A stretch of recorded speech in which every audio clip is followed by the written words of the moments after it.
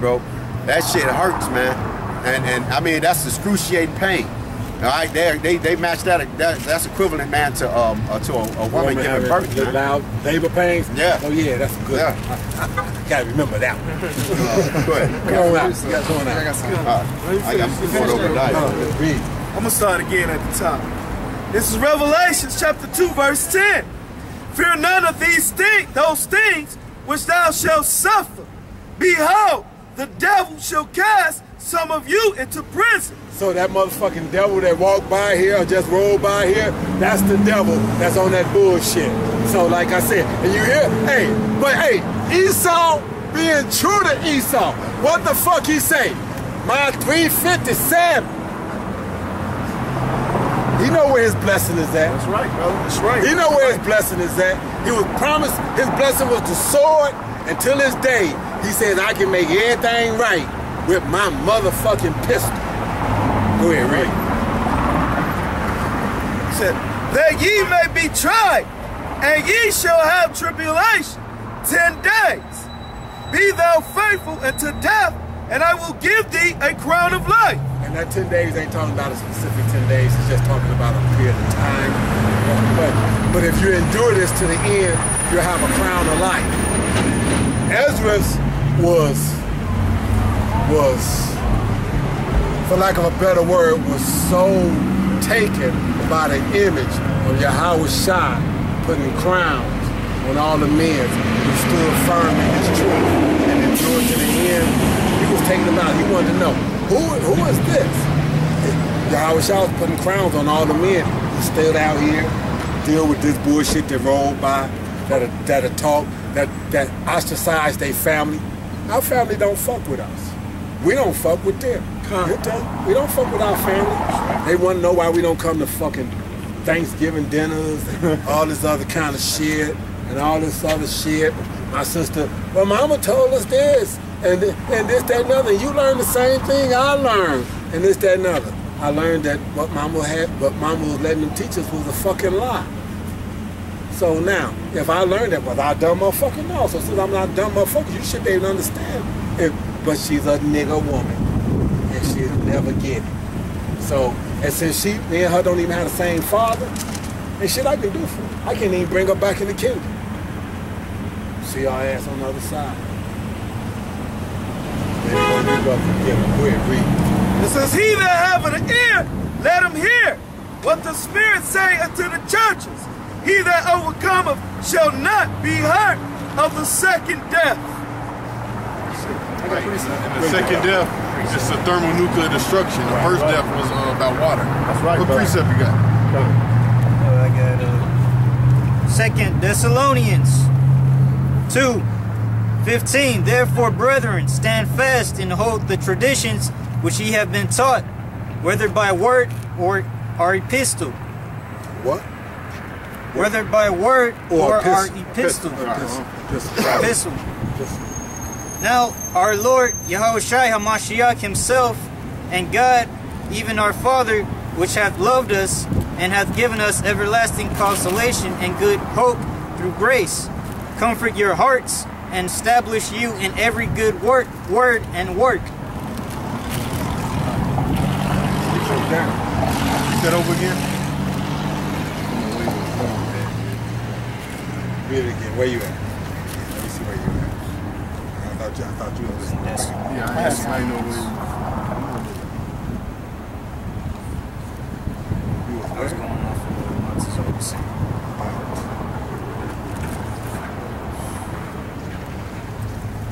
About, receiving the crown of life. Okay. you say what? Receiving the crown of life. What scripture was it?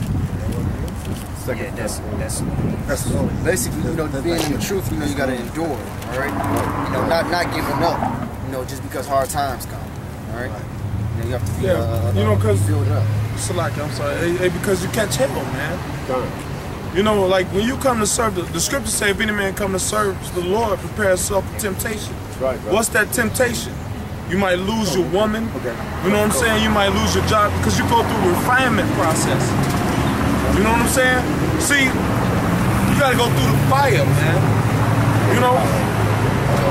When When you dealing in truth, you gotta go through that fire, man. The refining process, man. Hey, you don't just meet. Hey, you know they got this thing. You know, you teach your kids, hey, don't talk to strangers. You don't just meet people on the street and invite them in your house, man. You know, so before we're able to be looked upon as men of the Lord, man, we gotta go through that refinement process. We gotta be proved. You know, to get to that glory, man. You know, to get to that glory, man. You know, like you said, like the brother was saying, you know, you can come out here and you come out here and you stand up here and you dealing it. You gotta catch that hell. And a motherfucker walk up here and it's like, damn, that sounds good. I can deal with having motherfuckers bring me their wealth and having this and getting that, fine ass bitches and this, that, and the other.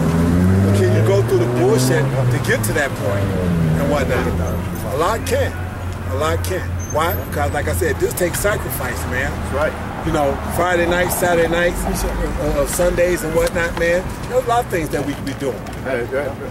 Watching football, basketball, bullshit. But that goes back. Yeah, that goes back to the scriptures, though, man. It said what? Present your body as a living sacrifice, man. Okay, because the sacrifice don't. Okay, because back in the old days, man, in the Old Testament, man. Well, back in the ancient days, they used to sacrifice the animals, man. They used to sacrifice animals, man, as an offering. Okay, but now your body should be presented as a living sacrifice, which is like the brother said, man. Studying, exhort, reading more. You know what I'm saying? Exercise your faith, because what? How does faith come? Faith coming by hearing of the word. Okay, so you're supposed to be staying fast in the scriptures, man, constant.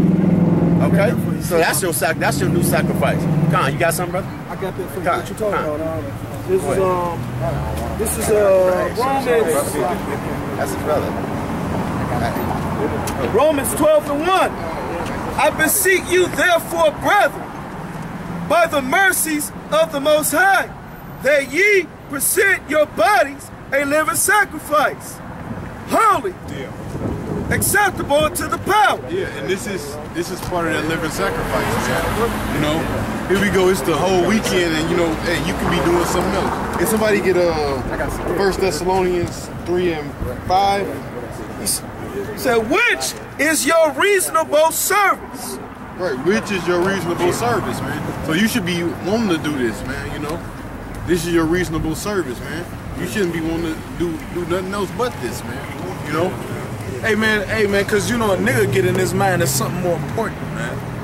You know, now we understand, like, for instance, like if you gotta make your daily bread, man, you gotta get a job, man, you know what I'm saying, a man don't work, he don't eat, we understand that. Right. But I'm saying if you off work, you know what I'm saying, there ain't no fucking excuse about what time you should be at camp or whatever, man. I mean, sometimes brothers,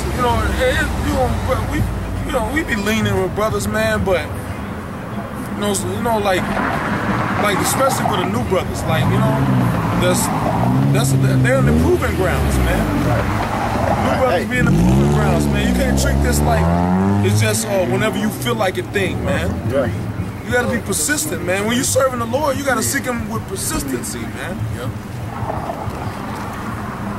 You give what you get, man. If you seek the Lord like a slouch, then He gonna answer your prayers like one, man. Yeah. Why should He rush to you? You ain't a faithful servant, man. The Lord wants faithful servants, man. Somebody who's persistent, man.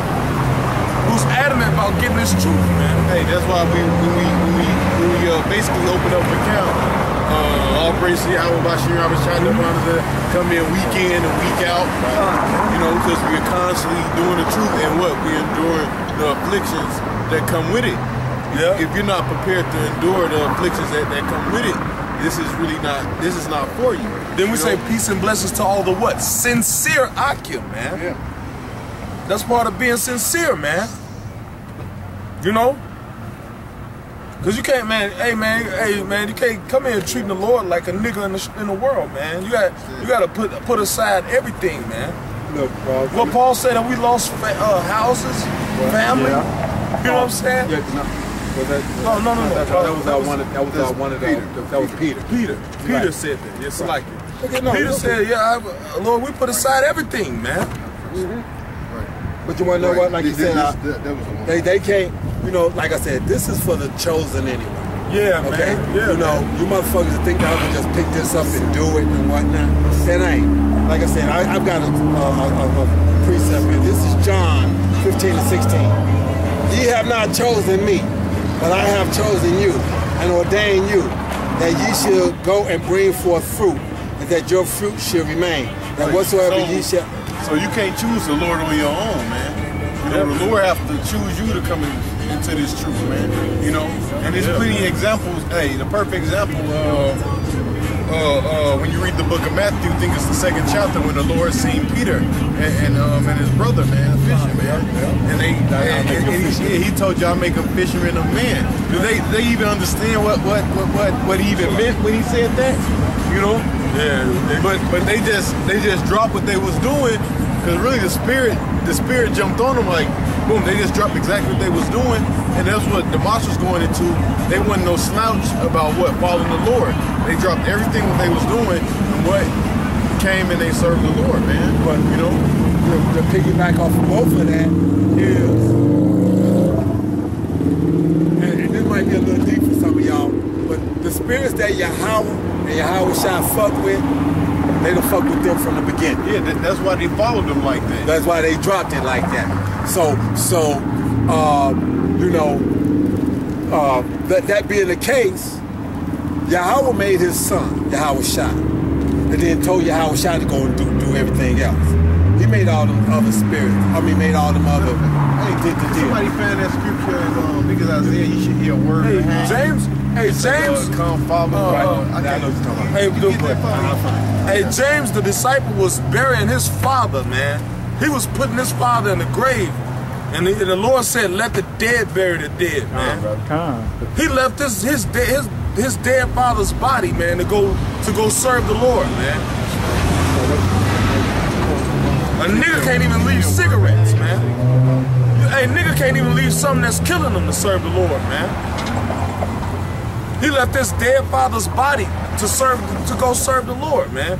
Hey, that's a cold line, man. Hey, let the dead bury the dead. Like, you know, like a nigga today get emotional. Like, what are you talking about? This is my father. Hey, you know, the same thing with James and Zebedee, man. They were working their father's business, man. How many of y'all be working for your pops, man, and somebody come and say, man, drop what you doing and come follow me? You niggas have a heart attack, man. I make $20 an hour. Right. It's my daddy's business. I'm gonna inherit this. A nigga can't even put down a blunt to serve the Lord, man. That's a damn shame, man. Man, after the Lord that came down here and died on the cross, man, a nigga be like, well, I gotta smoke, nigga. It's for the earth, man. Nigga, it's smoke. Smoke is not of the earth.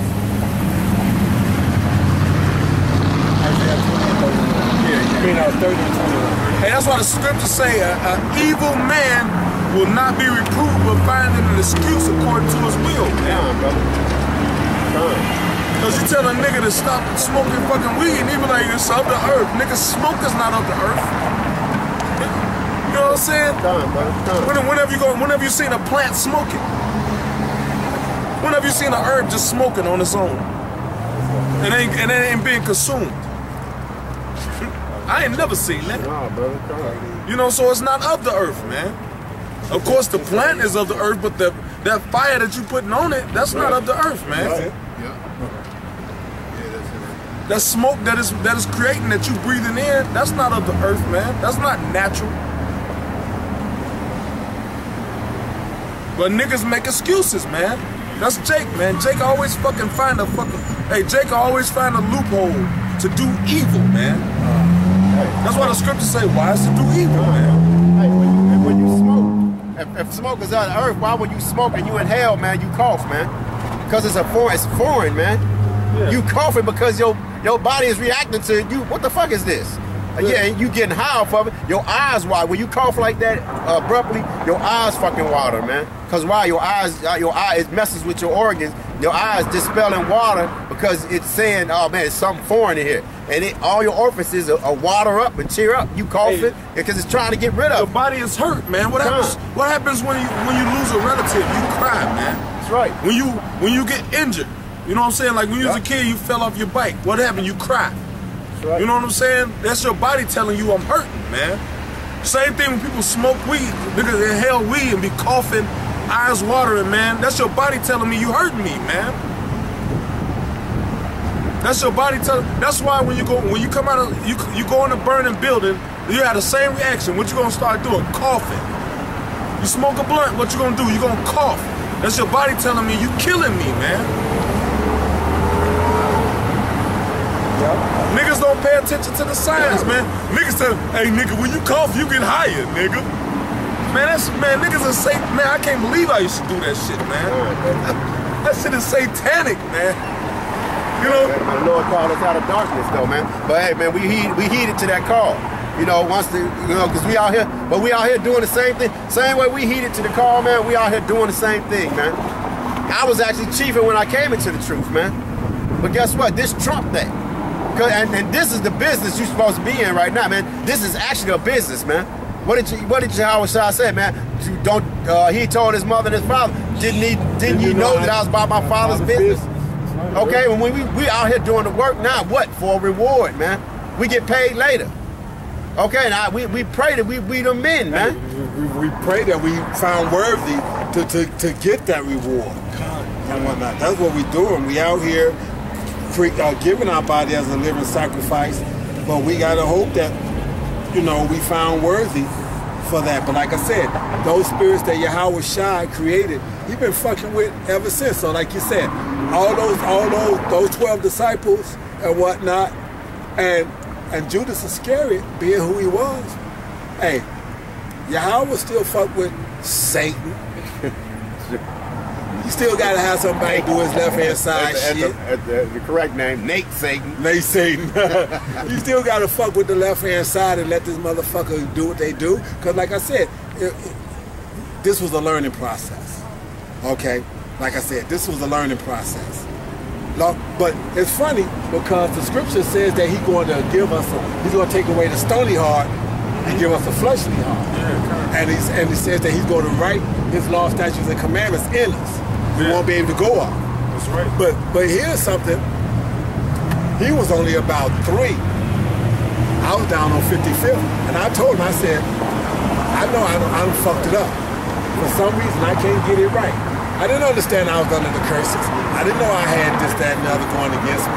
But I knew that for whatever reason, it seemed as though no matter how smart I was, no matter how fast I could outthink a motherfucker, no matter, and this was before my motorcycle accident, so I was bitching 400 pounds, so no matter how hard I can outwork a motherfucker, I gotta do 3 or 4 times the amount of work just to get almost the same pay as a white man.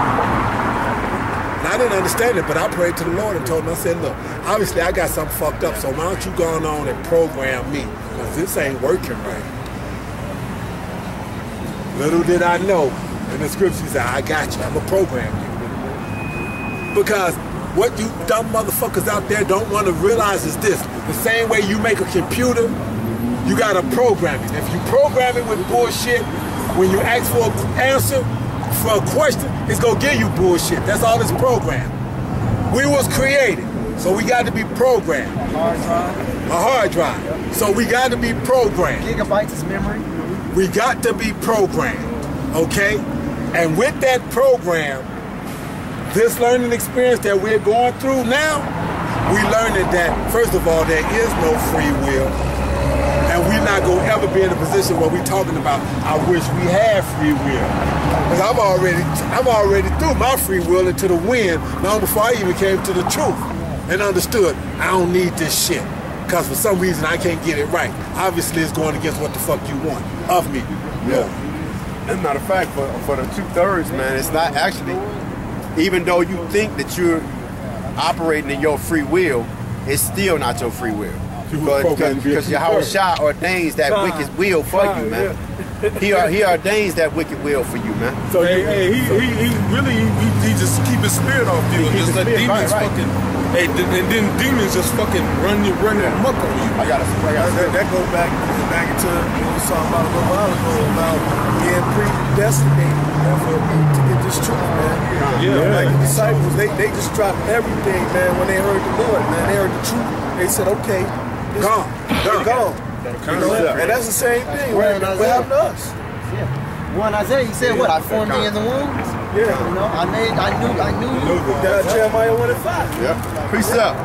This is Also, many are called and few are chosen. Chosen, man. The Lord had to knew who he was going to deliver. He had to choose them, man. He said he chose them from the foundation of the earth. From the foundation of the earth.